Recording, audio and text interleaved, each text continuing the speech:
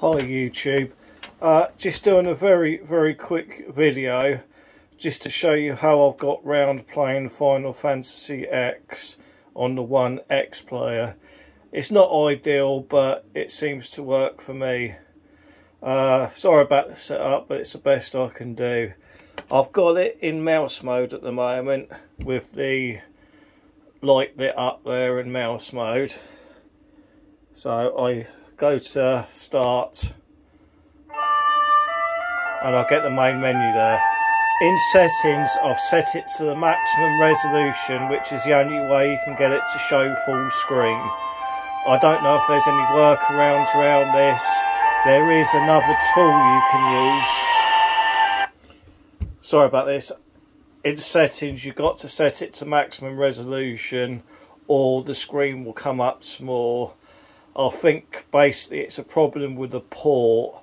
It does happen with a couple of games on the onexplayer, but if you set it to maximum resolution and put the quality down a little bit, it's absolutely fine. So what I do is I'm in mouse mode and I'll start the game. So the game will start up. Now if you're in gamepad mode, it normally crashes just after this bit, but I wait for the music to start.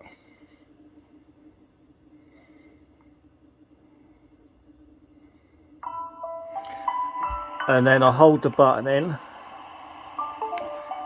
and then it should go now to gamepad mode.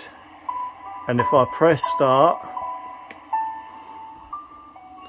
it can now go to the main menu.